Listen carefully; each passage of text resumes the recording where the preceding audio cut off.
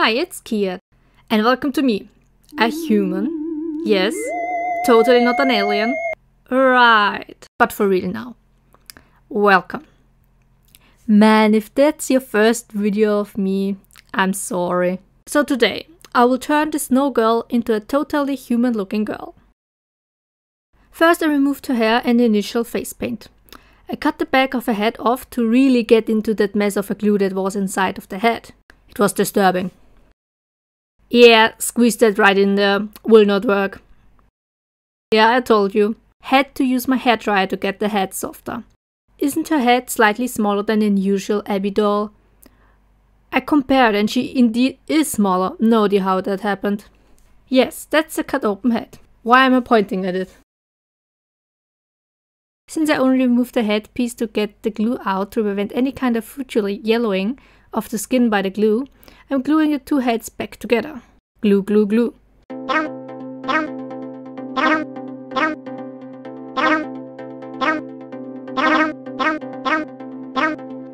I'm bad at planning doll faces.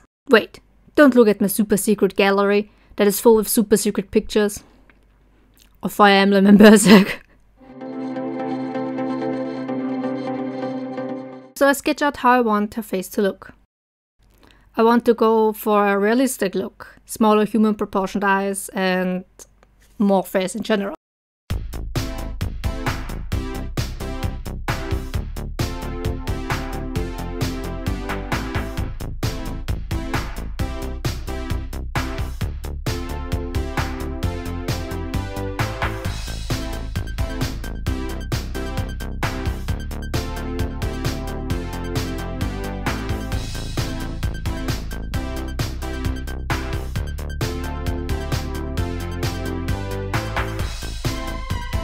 Am I happy with the sketch?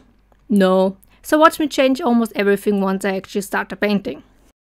I usually, like in my paintings, start with the eyebrows and then go over to the eyes. I'm really sorry for my hair popping in and out of existence on this side. I haven't figured out a way how to completely avoid this. My hair just repels off my head. You don't know how much footage I had to cut out because of this problem.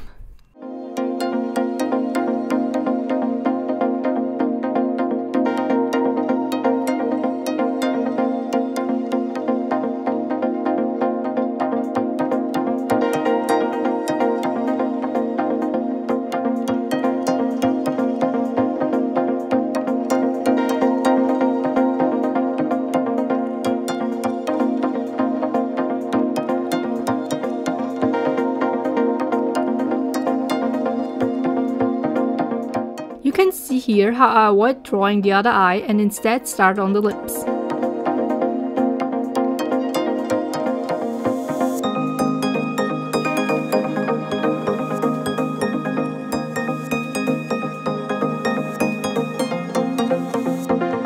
Yeah, had to cut those 4 tries getting the left eye right.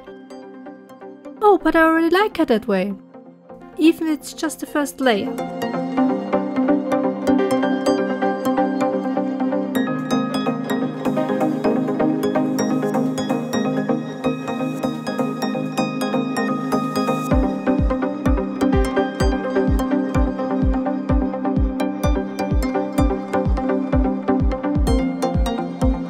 Still the first layer, but I already start to layer the whites.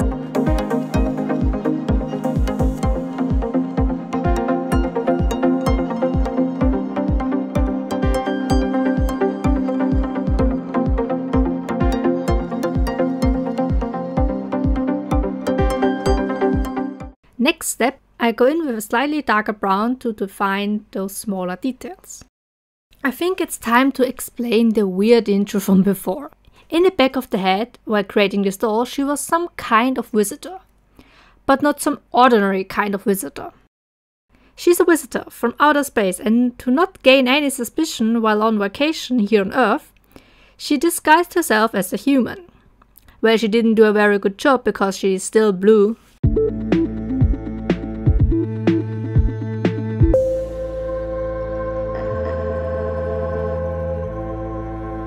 To make our visitor even more human, I start shading her face with pastels.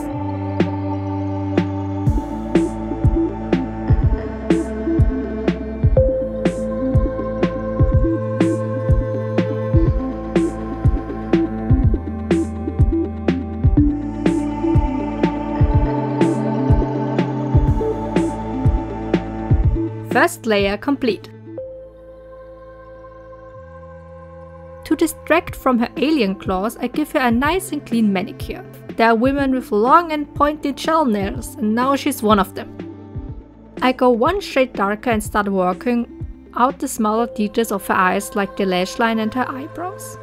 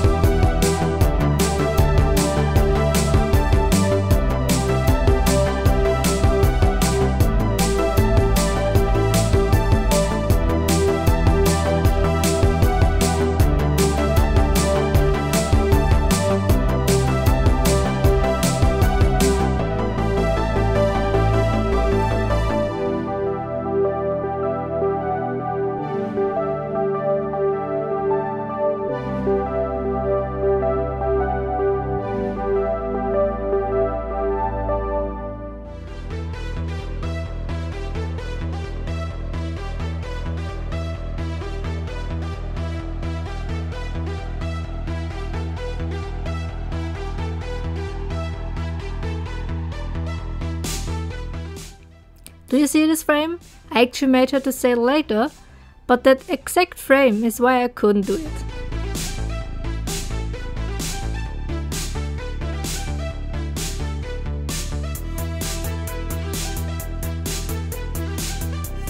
And now begins the fun part. I decided, since she's more on the realistic side, that I wanted to draw her skin blemishes and a more realistic skin texture.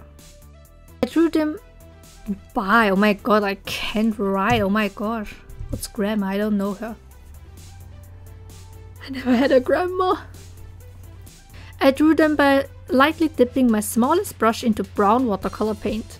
Since the paint dries lighter, you just can add and add and add more texture.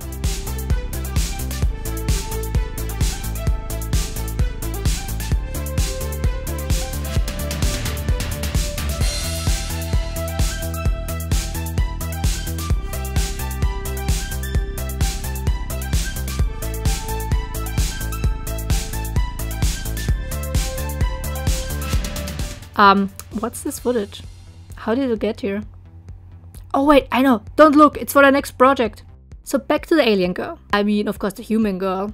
I start to go on with the darkest brown I have, and it's weirdly not in focus. I go in and draw all the smallest and most delicate details, like the lower lashes and the iris. And of course, how it's normal in doll repainting, I have to keep adding the color white in 5 million layers.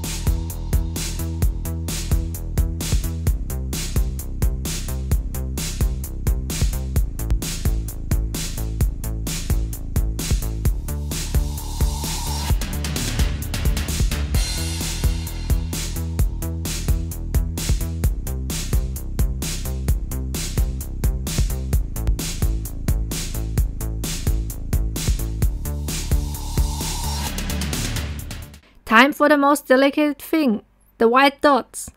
I redid the left one like 3 times.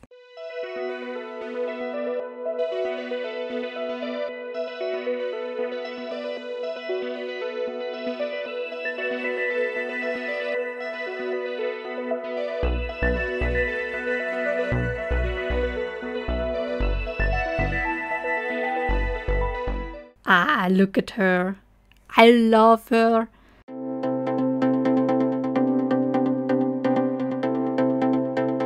For the very last part of the face, I gloss her eyes to make her seem more alive.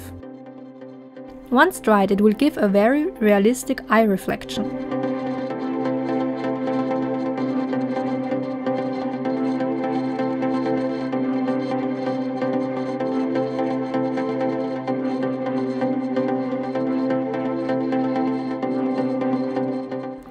Onto the last part of the doll herself, the hair. I'm unsure what kind of fabric I'm actually using for her. I bought it in a big bag of many different colors. It's almost like acrylic wool, but already detangled. I start from the back and work myself in a ring to the top of her head. I find these stages of hair gluing especially fun because they look like they are joining a monastery.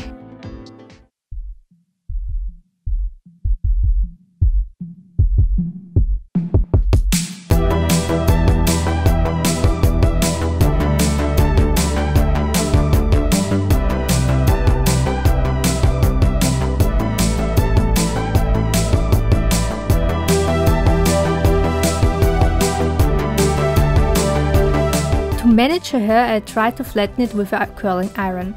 However, the iron was too hot for the fabric and would burn it on the touch. So I turned it on and off to let it cool down until it wouldn't burn the hair off. After that, I combed the hair thoroughly and shortened it quite a bit by doing that. I always keep the excess, it could be later used as stuffing or something else. Hoarding is a good thing.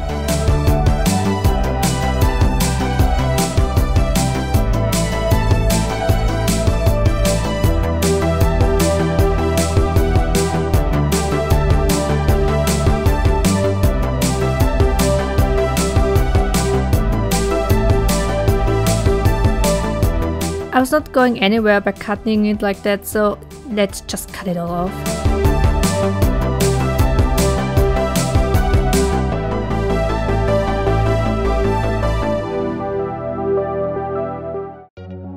And here she is.